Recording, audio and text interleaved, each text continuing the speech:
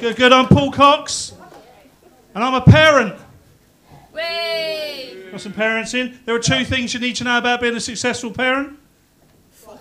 I don't know what either of them are. But if I had to guess, I'd say the iPad and cow pole.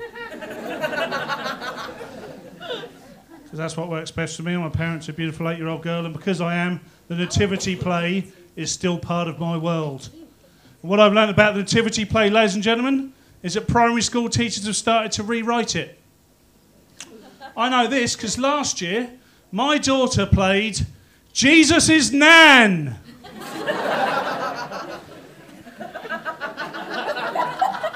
Thank you. Jesus' Nan. It was unclear which one. Could be one of 3, I guess. I have not read the book all the way through. She only had one line. I never did like the bloody Romans. Turns out it's not just my nan that's racist. My daughter's actually growing up in a lovely middle-class street, but I grew up on a council estate. Do we all know what a council estate is? Yeah. Great. I loved growing up on a council estate. I loved growing up on a council estate because there was twice as many kids to play with, but only half as many parents to keep an eye on us.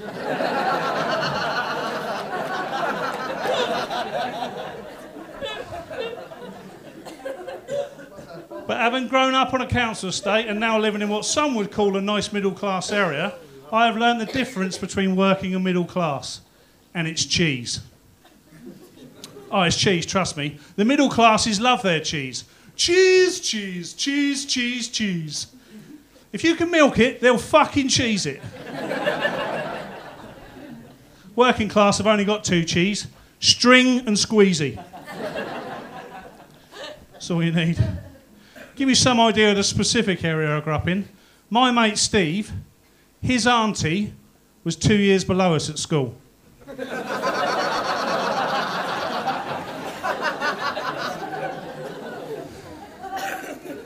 That's not his sister. That's his auntie. Now, I have stood in front of many an audience who don't think that's particularly weird. But trust me, if you're 10 years old, you stood in the playground with your little mate Steve, someone comes running up going, Steve! Your auntie's taking a piss in the sandpit again!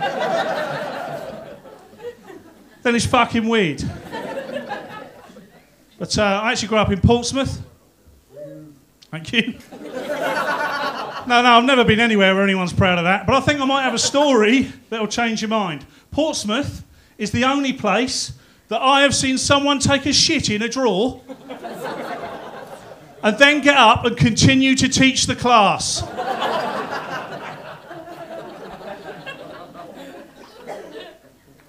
Told you. Pay it a visit. But they'll say, won't they? They'll say that it's your background, it's your class structure that will determine how you will discipline your children.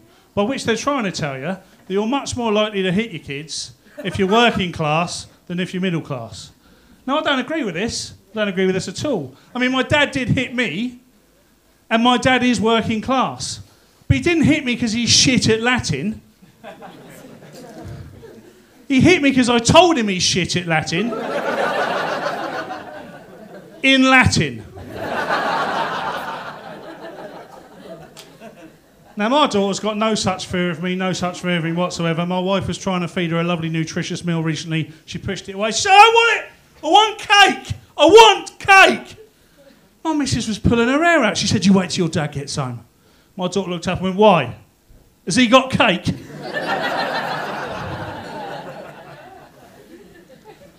That's middle-class kids for you. I'm a busy guy in Liverpool. I do this 4 or 5 nights of the week, and because I'm so busy, I'm often forgetting things. And just last night, I forgot to take my contact lenses out.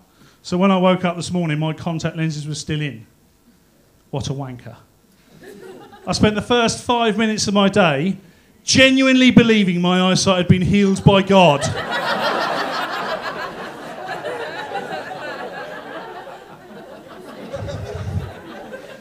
So I had to peel those fuckers out.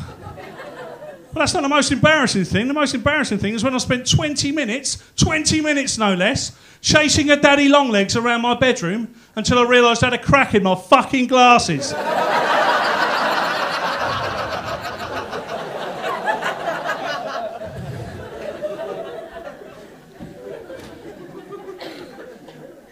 arguably, after all that running about, I should not be this fat. No, it's all right to laugh. I've got mirrors, it don't matter. I tried to do something about it. I thought about buying myself one of those Fitbits, but I decided very quickly I don't need a £200 watch to tell me to eat less and move more. I need one that goes around my throat and starts choking me and getting 2 bags of fucking donuts.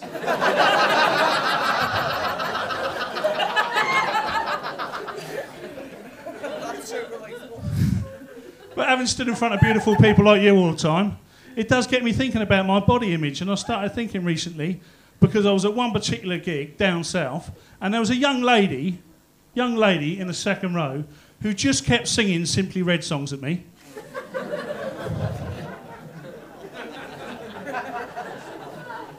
I didn't know why either. I had a choice at this point. I could either get her involved or ignore her, and trust me, this lady was not to be ignored. So I leant into the second row to pass her the microphone. And in doing so, I ripped my hamstring. No, I fully ripped my hamstring. Now, have you any idea how fat and unfit you got to be to pull your hamstring doing stand-up comedy? So I'm on a diet. I'm 38 now. I know that's not particularly old.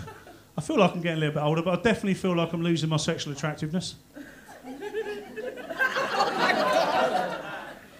No? All right. Well, my wife feels the same way as she does. I mean, I'm out 5 or 6 nights of the week and she could not give a fuck where I am. It has got to the point now where if my wife was to find a bra in my car, she would just assume I've been jogging.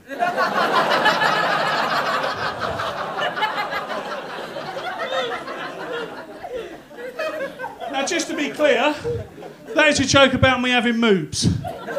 That is not a joke about how cool my wife is with me being a serial killer. Which apparently is an easy mistake to make. Dear, oh dear. But, yeah, my sister got married last year. Thanks. Not to me. I said Portsmouth, not Southampton. But it was a big day in her world, as you can imagine, largely because she was changing her surname from Cox to Blakey, which is a big day in any woman's world, trust me.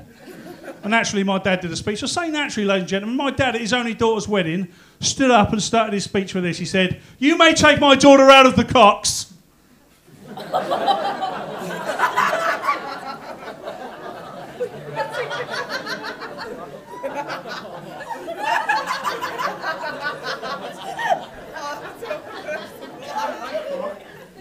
I can't finish it. Neither should my dad. That's my sister. But my sister had a baby last year as well, because it's tradition in our family to get married if you're pregnant. And it got me thinking, why do we introduce babies the way that we do? Don't introduce anybody else this way, do we? I've never, for example, walked into a room and said, "Hi, it's my new girlfriend, Julie. 9 stone, 2 pounds.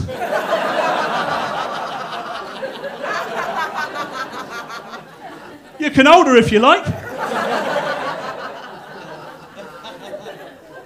She starts crying, give her a bottle of fucking wine.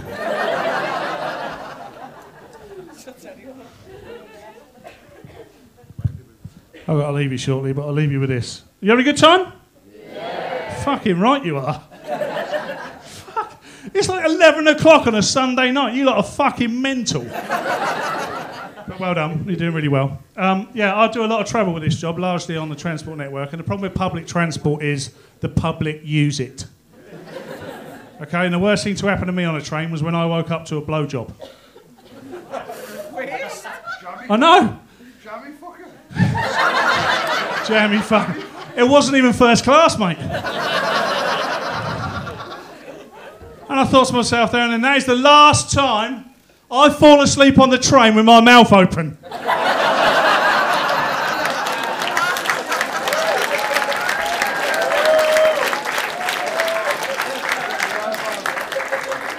I've been Paul Cox. Enjoy the rest of your night. Thank you, Liverpool.